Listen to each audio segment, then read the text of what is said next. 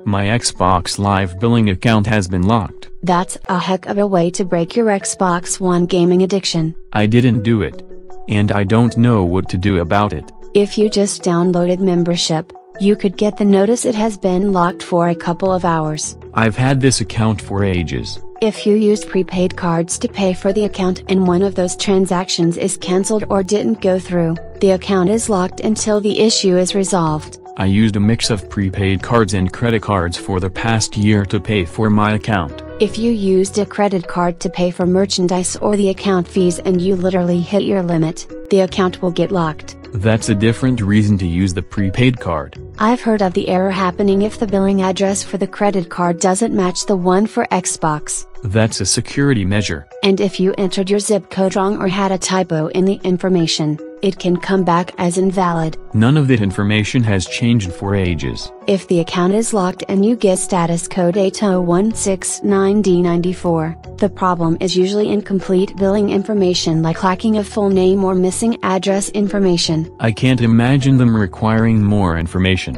And again, nothing's changed except the Xbox error messages. The billing information is void if the credit card you use has expired.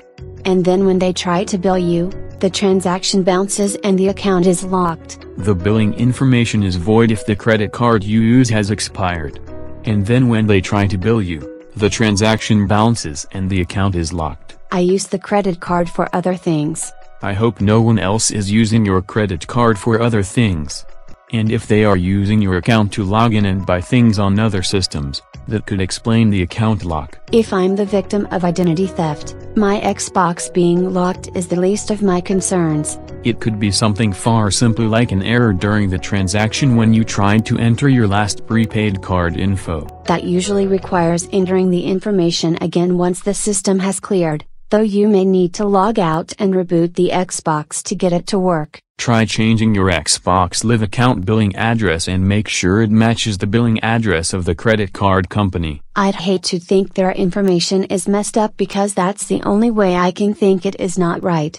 If your phone number under billing information is old and you've gotten a new one since, you can get the account locked notice because you don't have a working number. That's something I can fix by updating the billing and account information. Then again, the error can occur if you're in the process of paying and downloading something and Xbox Live service goes down. I can't help it if their servers go down. At least you can check to see if their servers are down before you freak out. But if all the account info is right, you have to contact them for service.